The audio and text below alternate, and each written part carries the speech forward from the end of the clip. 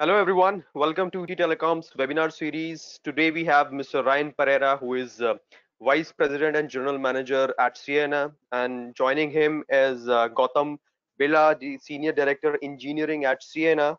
So the topic of today's webinar is the telco cloud and the trends and the emergence of networking 3.0 in the Indian context. We all know that businesses and organizations are trying to adapt to the new normal. The digital transformation is happening across sector, and we are going to see the acceleration also. And in order to cater the new demands of distributed and cloud computing, there is a rising interplay between telcos and web scalers. So I think to further discuss and to further shed light on the topic, I am going to hand it over to you, Ryan and Gautam. You guys can take it forward and then just start the presentation. Thank you. Thank you, Danish. Welcome to Networking 3.0. Perhaps a good starting point would be to go back and look at the network journey and see how this progress and what was networking 1.0 and 2.0.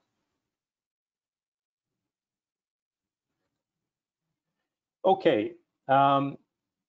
If you look back the last perhaps a couple of decades, there were three distinct eras, and each era was actually defined by a killer app.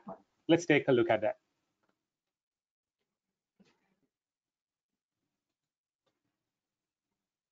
Networking 1.0. This lasted till about late 1990s. The main driver during this period was connecting people and places. And of course, there were finite number of people and places. And when you look at the networking side of things, it was mainly around scaling up. Vendors try to build ever big switches. They were, of course, custom design with custom hardware and software, even with custom ASICs. And some of us have been through this era. We moved from circuit switching to cell switching and later on to label switching. Another interesting feature in this period was the strict compliance to the OSI 7 layer. The layers were considered opaque, and partly because we had limited CPU capabilities at that time. Again, given we were dealing with a fewer number of nodes and so on, and the network could be operated by humans. Network was largely human operated. Then perhaps in early to very early late 90s to early 2000s, a new inflection happened. That was public internet, right? And of course, started with Netscape, then there was Google search, and the multimedia applications like YouTube and Facebook came in. And because this was data led, we almost saw uncontrollable growth in data in this networking 2.0 era. And from the networking standpoint, we were seeing a clear shift in some of the focuses. Of course, this era belongs to the web scalers. They mastered the art of scaling. It, of course, started off with data centers. Instead of trying to focus on switches, like trying to make bigger and bigger switches, they actually took this concept of fabric, the spine leaf architectures. You're going to hear more about these things from Gautam shortly. And because they were building fabrics, of course, initially inside data centers, now they are going outside the data center. There were so many nodes. The industry started taking a network level resiliency approach as opposed to node level resiliency. We also saw a huge acceptance of merchant silicon as opposed to custom ASICs. This is the time, again, the vendors were under pressure, and there was lots of hype around SDN NFV. There was pressure to actually disaggregate hardware from software. Under this pressure, there were early attempts by vendors to extract their software and run those VNFs on virtual machines. Initially, these things were not that effective, but later on, there's lots of improvements happening right now. And again, getting into mid-2000 time frame, networks were becoming a lot bigger, and it was clearly could not be operated by humans. The automation started coming into place. Still a journey, but it's more and more automation started happening, particularly inside data centers and in the telco front, some of the new deployments. And everything was fine and chugging along. Then the third inflection started happening. We believe we are at the very beginning, perhaps, in third inflection, networking 3.0. Now, this era, of course, could last for several decades.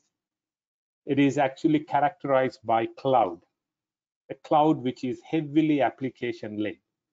For the businesses and enterprises, their lifeline is applications and application performance.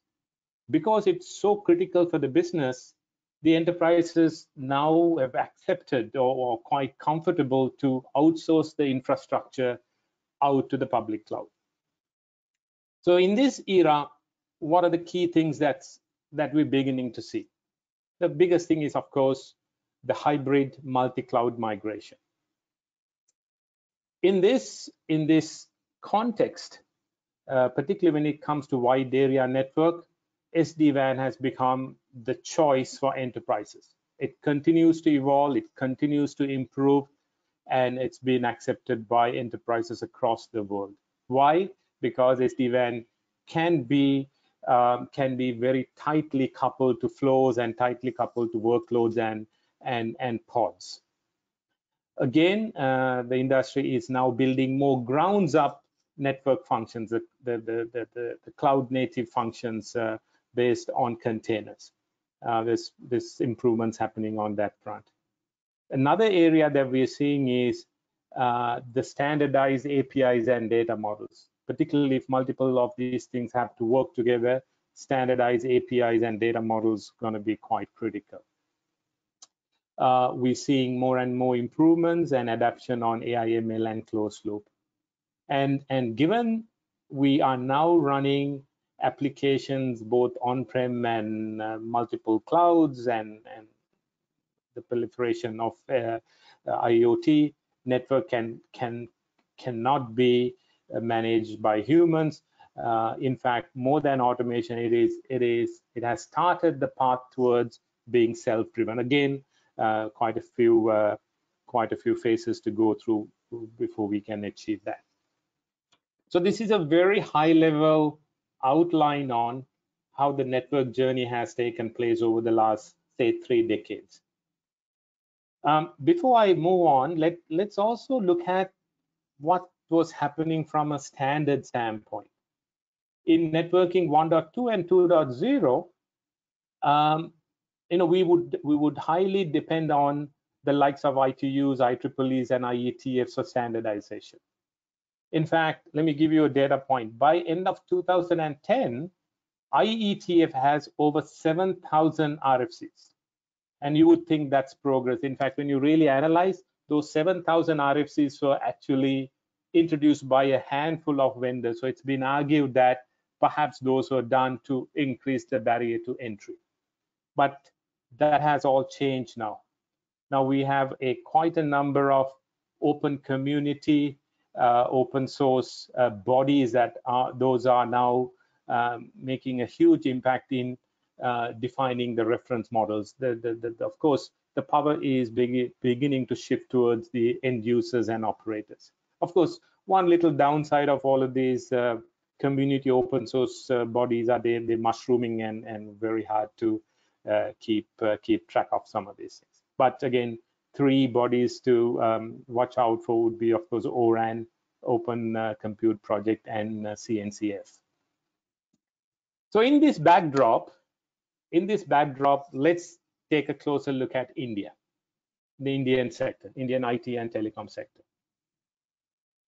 Wireless, we have over 667 million wireless broadband. The monthly download levels are pretty high, but the actual download rates are still only 12 megabits per second, and the global average is over 30-35. And but if you look at the last, say, 10-15 years, the Indian operators haven't really been able to deliver any meaningful return on capital invested in this segment. In fact, the average return on capital invested on the wireless broadband side is low single digit. So something has to happen. Something has to change. Now it's broadly accepted, not just by the Indian operators, but by the operators around the world, particularly as we are very close to getting into 5G.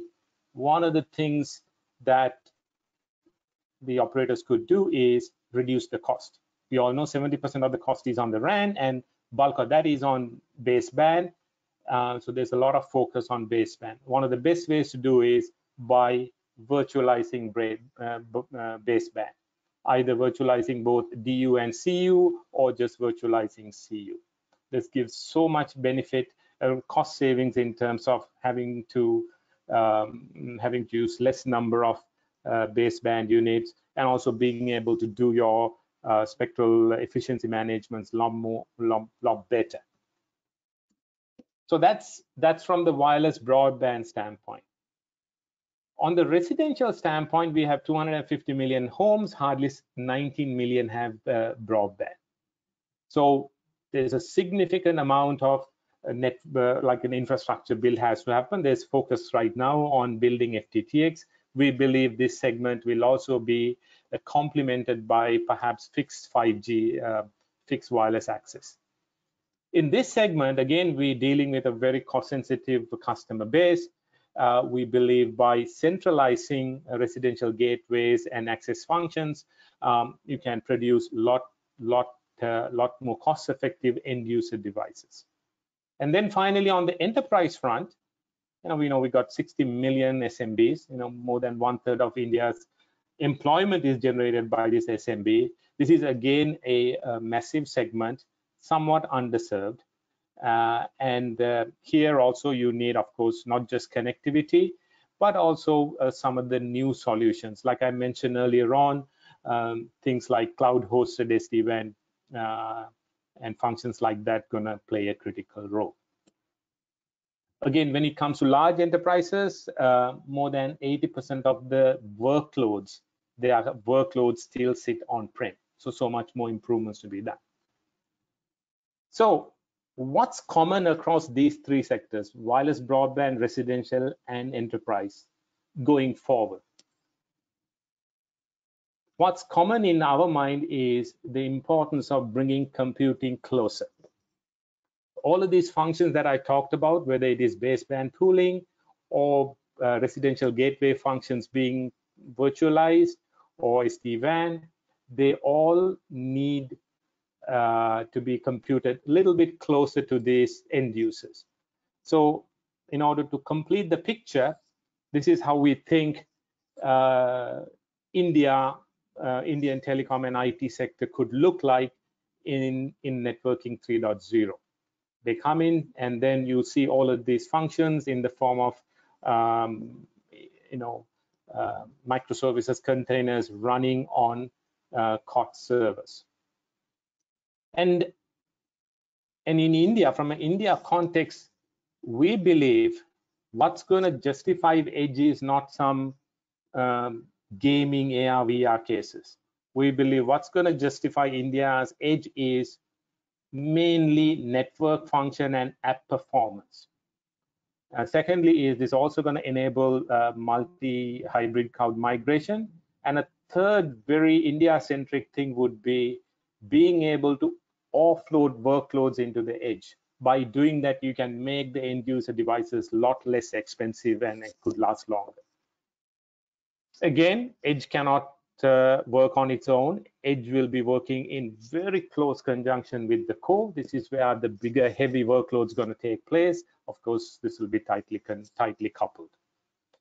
Now, for all of these things to happen, you need an underlay. We call it connect underlay. And we need a connectivity underlay that is highly scalable, programmable, that can actually take instructions from these network functions and workloads on top. So you're going to hear a lot more about that, a lot more about this thing from Gautam shortly. So in a nutshell, this is at a very high level, this is how we visualize how Indian telecom sector could look like in the networking 3.0 backdrop. Now, before I hand over to Gautam, I also want to outline, now this architecture is not without risks. If you look at the genesis of cloud computing, they mastered the art of centralized cost efficiencies and economies of scale.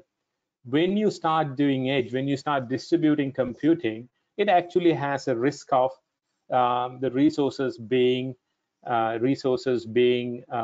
stranded. So that's, we believe, one of the biggest hurdles for edge. But let's take a quick look at that, what I mean by that. If you take a closer look at the cloud computing environment, we know cloud computing is pivoted on three things: compute, storage, and connect. Let's see how these three things sort of evolved over the last, say, 10 years. Compute, right? Over the last 8 years, compute only doubled in throughput. It no longer can keep up with the Moore's law. Of course, industry is trying to do various acceleration things like smart NICs to take care of this problem. Storage, on the other hand, done much better, 6 times better than compute, but still it's beginning to hit the ceiling. And once you map connect, this is actually the best performing out of the lot. It improved 20 times. We went from like 40 gig, now we ship 800 gig. So this is the third pillar we believe that can actually come to the rescue here, particularly being able to keep up with this demand in cloud computing. So again, like I said earlier on, when the compute start getting distributed, it is Connect that has that promise to being able to deliver this fungible pools of cloud computing. Again, you're going to hear more about this thing from Gautam shortly. And in Intelligent Connect, we believe there are 3 major attributes. Intelligent Connect needs to be able to deliver on intent-driven networking.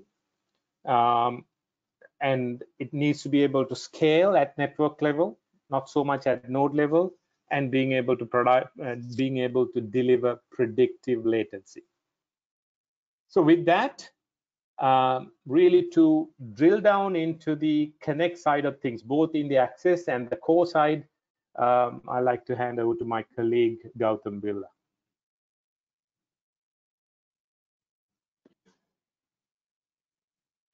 Thanks, Ryan. Second, let me just share my screen.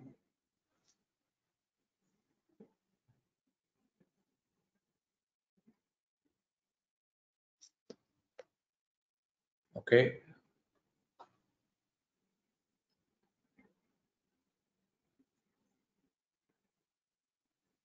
Can you see my screen? No, sir. Yeah, we can see you now. Okay, sorry about that. So with that, let me just continue from what Ryan already mentioned. So what I'm going to do here in the next 25 minutes is do a bit of a double click on and pick on 2 key trends that Ryan actually talked about, and do a bit of a double click on the cloud platforms and the Connect platform. So let's start off with the cloud platform. The 2 key trends are that one is the cloud needs to get distributed, and the second one is how do we enable the underlying Connect platform to allow us to actually distribute this cloud over the WAN, right? So those are the 2 key important ones. Let's start off with the cloud platform, and to do that, let's look at a core data center. And let's talk about what are the efficiencies that got driven into the core data center piece. Now, there are a lot of case studies which say that these architectures have been extremely efficient and extremely helpful in terms of the scaling that they've achieved in the last decade or so. So there is a set of distributed applications. If we start looking at a hyperscale data center, there's a set of distributed applications, and physically they reside on thousands and thousands of racks of compute and storage. Now there's also this networking aspect inside the data center, which is typically driven over what Ryan called as fabrics, driven by the leaf-spine architecture. Now, if we look at the networking inside the data center, it has some key characteristics, right? And those are that these networks are infinitely scalable because of the architectures that they're built on. And secondly, they prove to be extremely predictable. And the reason I say they are predictable is they are in a very constrained kind of an environment. And the way they are designed is I can actually get from any server to any server in a set of 2 or 4 hops or maybe 6 hops, depending upon how many levels of hierarchy that is being built into the leaf spine. So these networks are fairly scalable as well as predictable. Now, what we need to do going further is if we need to extend this data out into the WAN, right? We need to create, let's say, regional data centers, and we need to create edge compute. We also need to be able to deliver a ubiquitous app and user experience with this distributed cloud. And that's where the underlying Connect platform comes into the picture. So what this Connect platform will look like and what it needs to really do is it needs to start emulating these behaviors of predictability and infinite scale. Now, it's one thing to build these kind of network inside a hyperscale data center, and there are a lot more challenges when we actually start to scale this out into the WAN, right? So what we're going to do is we are going to talk about those few challenges and how we actually start to emulate the underlying network 3.0 from that perspective. The other important piece on the Connect platform is that it not only connects these cloud and content together, it has to actually create the on-ramp for the consumers and for the businesses and residential gateways that Ryan talked about. So access densification is one of the most important pieces here that needs to enable creation of these on-ramps into and connect these users into the cloud. So that's also another topic that we're going to talk about as we go along. So let's dive in. So let's look at some of the key aspects if I want to really, or if we want to really build next gen Connect platforms in India. As Ryan already talked about, there are 667 million broadband users in India.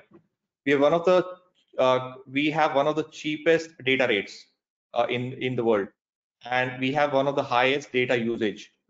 It's about 11 to 13 GB per user per month.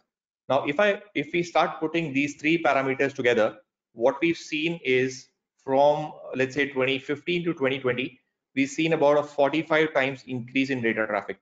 And with very conservative estimates, this data traffic is going to grow by another 20 times in the next 5 years. Very conservative estimates. This could be much more if we start to plot the graph on how data traffic has grown. What this really means is the Connect platform needs to be extremely scalable.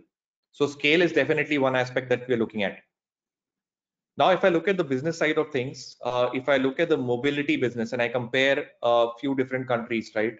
US, China, Japan, Brazil, India, and I start to look at the subscriber base part of it, we are actually one of the highest subscriber base right after China.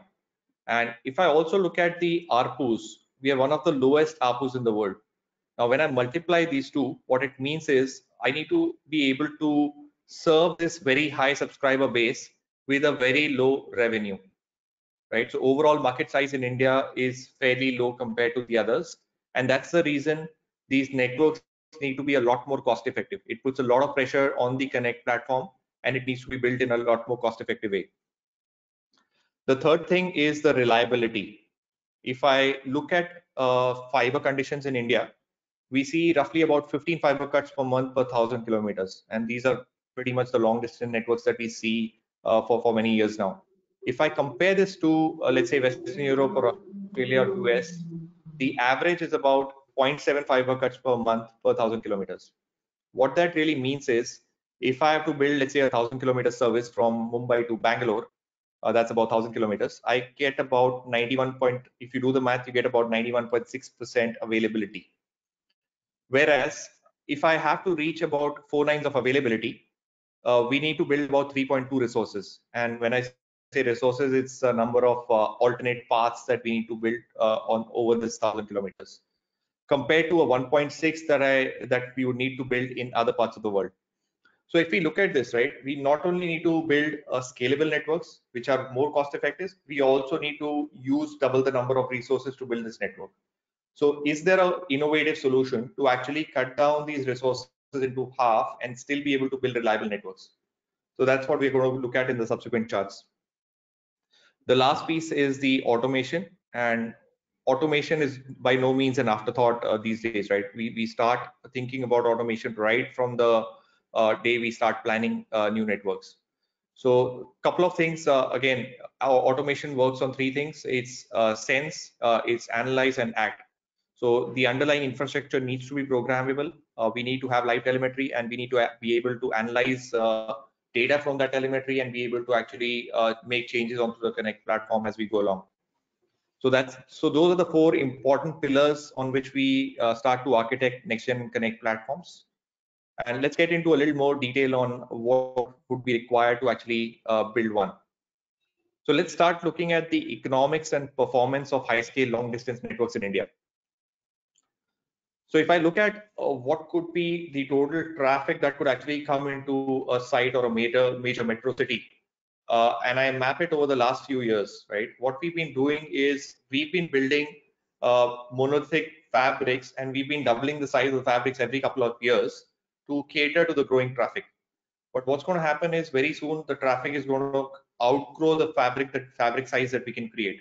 So we need to get a little more innovative here and look at something apart from the electrical fabrics, which are also fairly costly to build. So again, going further, let's look at the economics of what goes into building, let's say, a 2,000 kilometer network. Now, if there is a source and a destination, and I need to be able to go from a source to destination, I have to actually go through some layers, right? Which is, let's say, the OSI stack. I go through a layer 3, a DXC, a modem, and the photonic layer. What we've done here is we've tried to analyze what is the cost to actually pass through a transit location by getting into each of these layers. So what we've done here is if we start from the source, if we start to let's say take a 400G channel from a source and we go about 500 kilometers, if I have to go into transit location 1 and just pass through the photonic layer, the cost of doing that would be approximately 1x. And the moment I get into the electrical layer for a region function or a DXC function or a router function, the cost actually goes into 75x, 80x, and 85x. So the point that I'm trying to make here is there is a cost line, which we call as the 75x cost line, right? And if we can actually keep most of the functions below this cost line, we are able to build much more efficient networks at a much lower cost. And that's what we're going to try to do going forward. So there are some key design aspects that we need to look at to be able to do that. The first design aspect is that stay at the lowest layer in transit, right? Which means that if I don't need to actually go up the stack, don't go up the stack unless it is absolutely required. So what is the thing? What are the constraints that actually push me to go above this cost line? The first one is OSNR constraint, which means the performance of this optical modem should be good enough, and it should allow me to actually transit through all the sites being below the cost line. The second function is the resiliency and the steering capability which is required. So if I need a steering capability, normally we would go up the stack and get that steering capability. So again, the key point here is that the higher we go up into the stack, the more the cost in terms of both capex and opex. So with that in mind, let's see how actually some of these factors can help. So let's look at the performance of the optical modem. And if we have to build, let's say, a service from Mumbai to Delhi about 1600 kilometers, we have the option of building it with modem A or modem B. Modem A costs about 60 and modem B costs about 100 bucks. So just by looking at the modems, it could be an easy choice to go with modem A. But if I look at an end-to-end performance of that modem, and if I compare the overall cost, it's very clear that modem B is able to drive the signal directly versus a modem A, it has to region every 400 kilometers, which means that the performance of the modem drives the cost of the network. And this is a fairly important point as we go along. That's the reason the industry has been driving to better and better modems. Now, if we look at it from a small circuit perspective, let's say I have to go only about 150 kilometers from Mumbai to Pune. The same modem can actually now change the higher performance into higher capacity, and it could still match the cost of a lower performing modem. So again, the point that I'm trying to make here is adaptive modulation on modems actually drives optimized utilization. So apart from the modems, let's look at some other stuff. Let's look at creating an infinite programmable fabric. Now, we talked about fabrics, and fabric is one of the most important parameter, and we need to continue to grow the amount of fabric that we need per site if we have to actually make more efficient networks. So if I have to create an infinite fabric, what do I start with? We have to start with taking some constraints here. Let's start with a particular fiber strand, right? And give or take, with the technology that we have today, we can put about 25 tera of throughput into a fiber. If I consider both C and L band, we should be able to put about 50 terabit into a fiber. And with this constraint that we have on the fibers, if there is a site which has, let's say, 6 fibers coming into it, what we need, what this site can actually jointly get is about 300 tera of capacity in terms of bandwidth. Now, the traditional way of doing things is take all that 300 tera of fabric of capacity that is entering into that site, take it above the 75x cost line that we talked about, and create a large 300 tera fabric, right? So this is a traditional way of doing things. And the functions that we typically do inside a fabric is we do a add drop function at that site, we do a region function, we do a steering function, and we could do a transit function. So there is a lot of traffic which needs to transit through the sites without getting into the add drop mode at all. So we've analyzed a lot of networks, and what we see is if we analyze some key sites in the center of the country, almost 80% of this traffic is just transiting site. It's not even getting processed, or it doesn't even need to drop at that site. So how can we optimize this situation right now? So let's look at the same situation wherein I have created an optical transit function using ROADM capabilities to actually, let's say, put the 50% of the traffic below the 75x cost line. What has happened here is I have reduced the size of my electrical fabric from 300 tera to 150 tera, which is half the capacity. And the remaining transit functions is actually seamlessly being done below this cost line.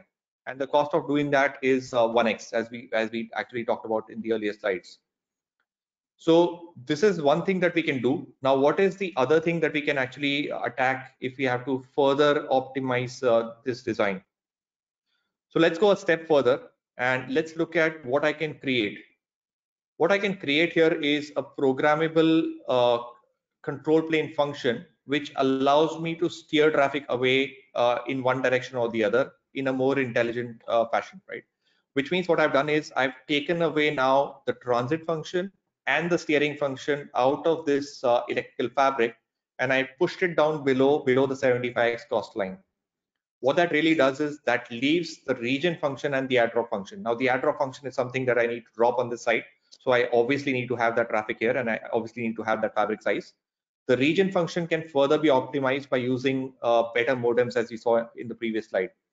So if we start putting all this together, there is a lot more efficiency that we can drive into networking 3.0. So moving on to the next one, let's see how this fabric actually works. We talked about optical modem performance. We talked about creating an infinite fabric. Now let's see how this fabric actually works in an actual network.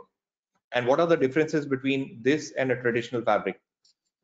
So if you look at the diagram on the left side, and it makes a lot of sense to put it this way to explain this. If you look at the diagram on the left side, this is the way traditional networks were built. We had a fabric right in the center, and we had all the resources around it, right? So if the site has 4 directions, and there's traffic coming from each of these directions, all the traffic has to hit the resource first. It has to then go to a fabric and then travel from one resource to the other. what we are doing on the right side is we are actually creating this green fabric, which is called an infinite fabric. And the reason I call it infinite is I've created very close to the fiber, right? So it can actually read out any traffic which comes from any of these fibers through the entire CNL band and actually read out it to any of the fibers without touching too many resources on the inside. What we've done is we put resources as a central pool right in the center. Now let's get into a next step of how this actually works and how this performs under, let's say, fiber failure scenarios, right? If I have to send, let's say, 20 cross 400 gig traffic coming in from the west side going into the east side, and I have to do that in both these networks, so everything works well, what I have to really do is I have to create 20 resources here, 20 resources here, and we are good to go. In this case, what I've done is I've created those 40 resources in the center, and this actually uses the 20 resources, and it sends the traffic out the other end. Now let's see what happens if there is a failure in one of the directions.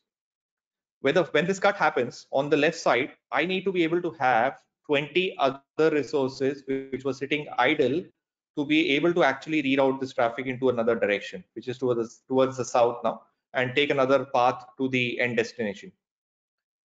What happens on the right side is actually these same 20 resources actually comes in from here, and it is able to steer the traffic into a different direction, which means I don't need any other additional resources. Same happens when I get into a second cut scenario or a second failure scenario. We need to be able to have another 20 resources on the left side, which are able to reroute and steer the traffic. And on the right side, with the same available resources, we are able to steer the traffic through the outer fabric, and the same 40 resources are used. So what's happening here is in a two-cut scenario, we actually used 80 modems or 80 resources on the left side, 40 out of which were active at any given point in time, and we were able to actually use those 40 resources and utilize them in a full way on the right side, and without any additional resources we were able to cater to these cut scenarios. So that's what I was talking about, building the reliability and the resiliency into networks when we actually get into this infinite fabric without building any further resources. So within the same resources, we can take care of the reliability. And that's a very important point when we build networks in India. So we looked at the core part of the networking, and if we just go to the access side of networking, we talked about the consumer resources to start with. And building the on-ramps for the consumer to actually connect to the cloud networking function. So let's look at what happens on the access side of things.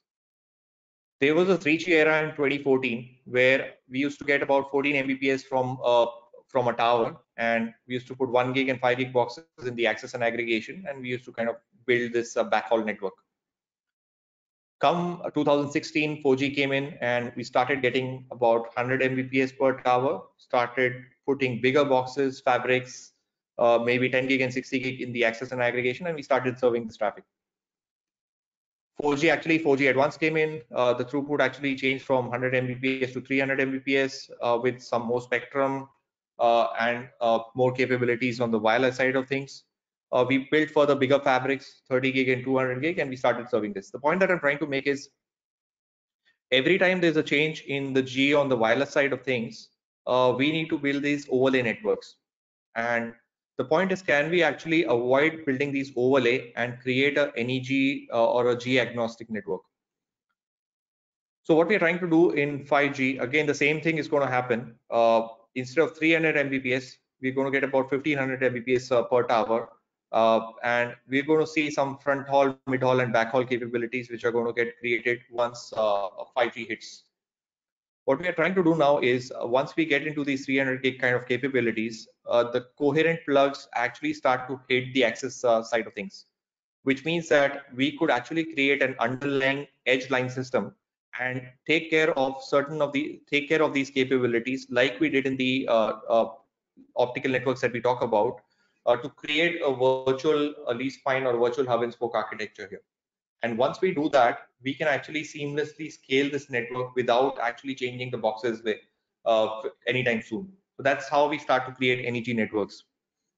If I just double click on what the capability on this XHaul side is, which means the front haul, back haul, and mid haul that we talked about, What we see here is on the top, there is a 4G eNode B. And if I look at the coverage area, it's fairly large coverage area on the 4G side.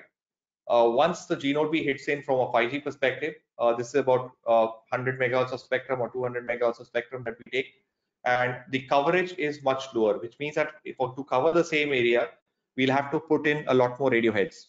And this is where the capability of putting the radio heads comes in and driving them back to the same baseband pooling that Ryan was talking about. So we create some front haul capability. Protocols like ORAN start to become more important. Things like CIPRI and eCIPRI start to become more important. So we have a front haul function at this site. We have already an existing backhaul function which is coming in from the 4G. And then we have a mid-haul function because for this particular G node B, we have created a virtual CU and a virtual DU. What I mean to say here is, or what the point that I'm trying to make here is, at the same site that we are going to have multiple capabilities inside this box, which means it needs to be an XHAL box. And underlying that XHAL, we need to be able to create an H-line system that drives much higher capacity out of this XHAL. So we believe that this is the way that networks are going to evolve on the access side of things. Again, there's going to be a lot more connect on the enterprise and home residential section, which we've not shown here, but the same box is actually able to cater to the residential and the home in the form of FTTX and backhaul capabilities. So there are multiple, again, this being access, there are multiple solutions that we can actually work with here. There are pure passive solutions which people have tried. There are traditional backhaul solutions. There is backhaul plus midhaul, and there is the overall XHaul solution. Again, there's no one size fits all here, but it will depend on the situation and the capability to adapt to a different solution as and when required. The common criteria here being what we could do is we could create an edge line system underlying, which could actually allow us to increase the capabilities of these systems and not change them every 2 years. So that's the important piece that comes into picture in this aspect. So just to conclude, we talked about, Ryan talked about the cloud, how the edge is going to get created, and how the backhaul and edge and the access networks are going to get created. Just to summarize, we talked about economics of high-scale long-distance networking. We talked about optical modem performance is extremely critical. We talked about creating an infinite fabric and driving it below the 75x cost line. And we talked about building resiliency with this programmable fabric. On the access side, we talked about creating NEG 5G access networks, or any NEG networks which are agnostic to a G and they keep going, which are much more scalable. And we talked about the XHaul designs. Again, the last thing that I would like to point out here is, or as I said earlier as well, automation is not an afterthought. We need to think about automation as the base of all these new architectures, and it's a very significant part of everything that we do and plan. So with that, I'll open it up for questions. Danish, back to you. Thank you very much. Thanks, Gautam. We already have questions coming in from our viewers. So first question has come, and it talks about the person has asked, like, could you elaborate on why baseband pooling will play an important role going forward? I think Ryan talked about the baseband pooling. If Ryan could take that question up. Sure. Hope you can hear me okay. The voice is fine. Okay. Look, if you look at India, right, we have about over 2 million BTSs in the country. It spreads across, I believe, little less than 600,000 towers. And this is a very expensive resource, and not all baseband get utilized equally all the time. So particularly given the economic situation, you cannot repeat the same thing and expect a different result when it comes to 5G. So by having few of them centralized and virtualized, you can use this resource much more efficiently. And by running them on top of COT servers, you can further reduce the cost. And then by running baseband in a central location, you can make the radios a lot more power efficient. And then you can do your upgrades a lot more efficiently. And also the spectrum efficiency techniques like coordinated multi-point, interference management, dynamic spectral sharing. There's a lot of functions that are standardized and available. They can be done a lot more efficiently when you're dealing with a centralized pool of baseband. So that's why not just India, but the entire world is going down this path. And to facilitate that, you need to bring these things closer.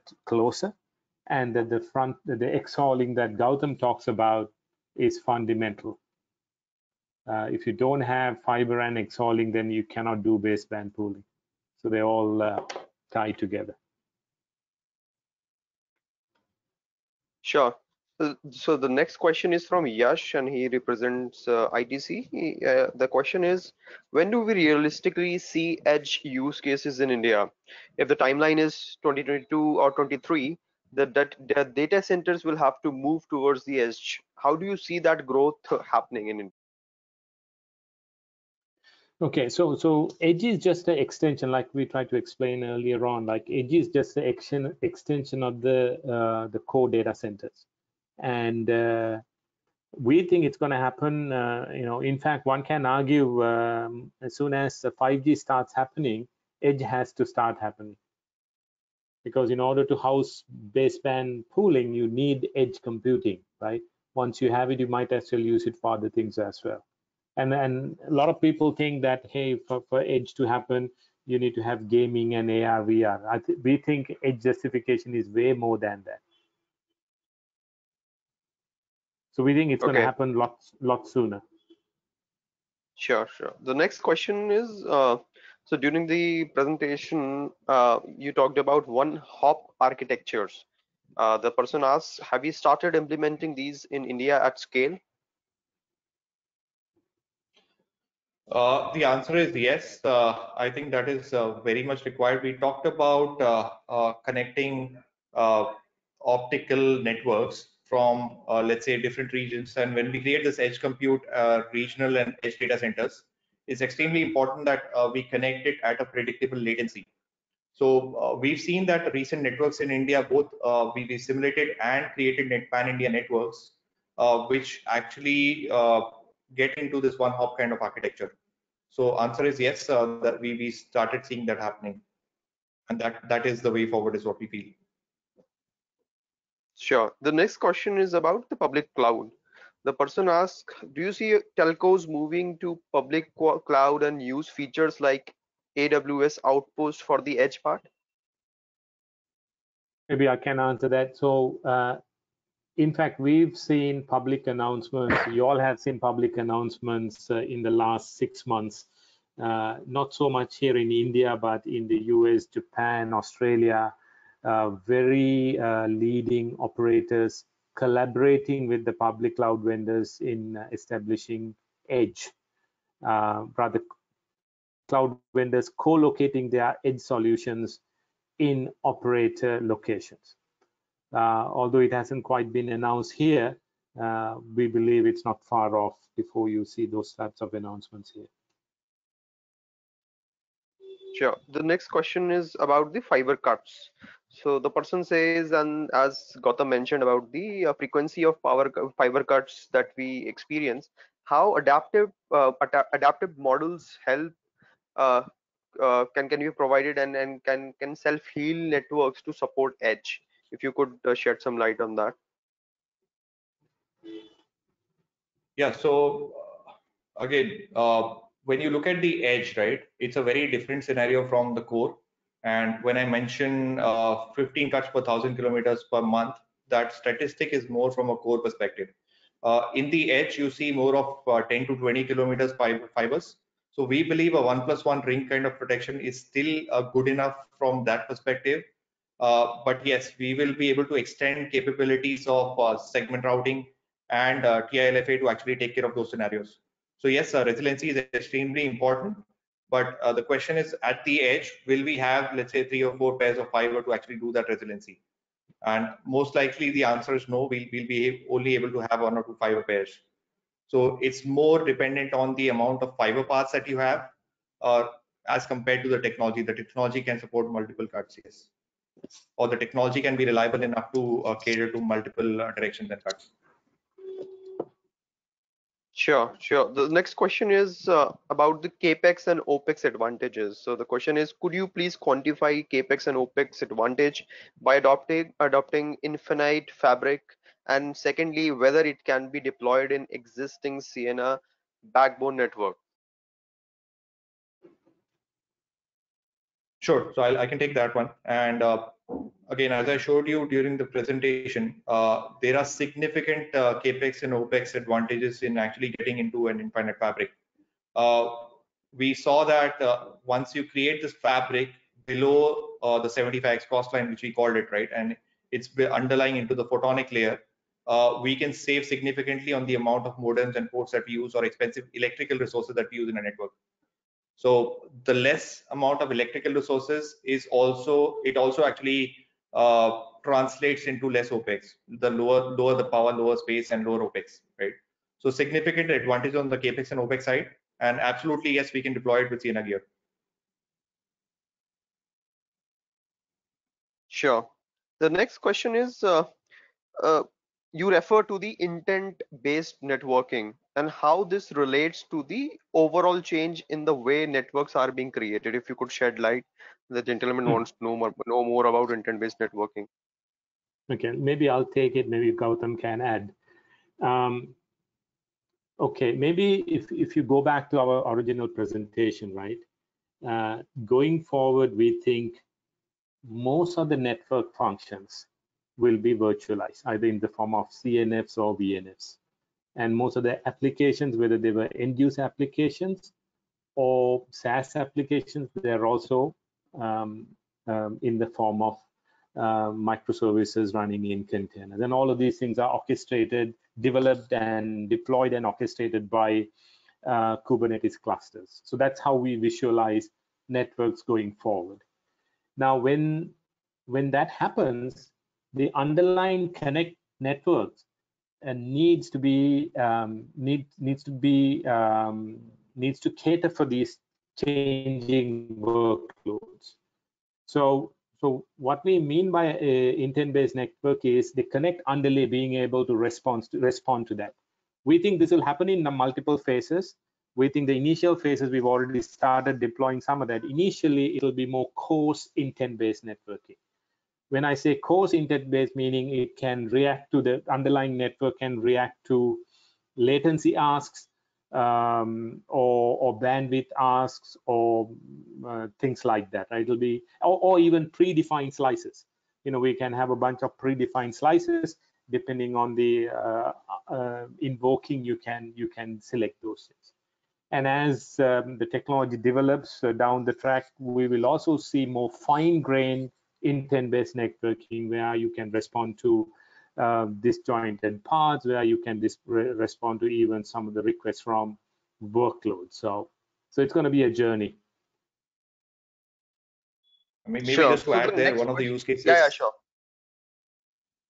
So one of the use cases here could also be taking a service from the enterprise, orchestrating the service through the network, and then stitching it into the public cloud. So orchestrators have started to actually work together with the public cloud, private cloud, and orchestration is now able to stitch together enterprise services into that cloud. So it's more driven by intent, and once you need to use that cloud, that stitching can be done on the underlying connect network.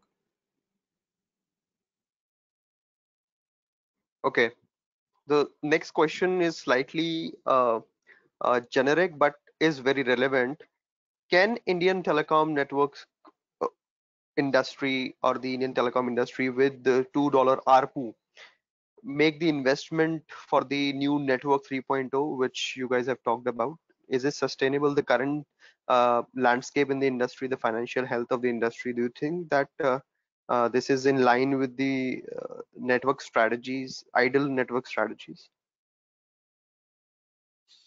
Oh, that's a tough one to answer, but And you want to take we that think one? it is possible. Yeah, we think it's possible, right? Because you only need, given the huge volumes we have in the country, you only need a very minor change in the ARPUs to make a big change.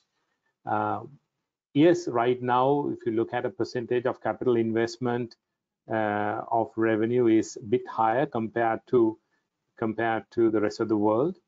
Yeah, perhaps we think there's some ARPU increments required, but by the way, a lot of the things we talked about, it's already well underway, right? Most of the network functions are virtualized, running right now, running on COTS.